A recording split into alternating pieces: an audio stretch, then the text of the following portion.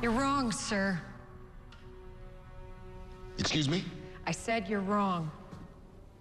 In every case you have referenced, I have not only successfully brought the killer to justice, but I did so with the utmost respect for the law and for the department I represent. And regarding my relationship with Mr. Castle, he has proven to be a brilliant partner, and he's always had my back. And as for his fictional representation of me, I'm proud to have been his inspiration, and I am proud to be his wife. You asked, how do I expect to lead? By continuing to fight for what's right, not for what's easy. My job is to protect the citizens of New York, and I will do it by doing my job better than anyone else and getting results. I don't cross the line.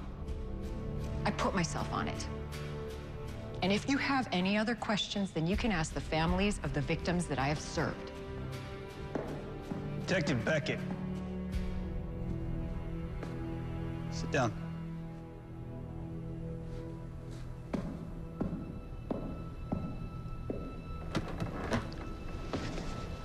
That was an impassioned and powerful response. In fact, it was exactly what we were hoping for. This wasn't a performance review. Then why would you attack me like that? We wanted to see if you could defend yourself. Kate, this was an audition. For what? Your future.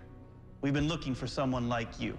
Someone who is incorruptible, a certifiable hero who the people can get behind. Kate, you're bigger than what you're doing now. You know it. It's why you went to DC, why you took the captain's exam. You want a bigger stage, and we want to give it to you. We think you have an amazing future.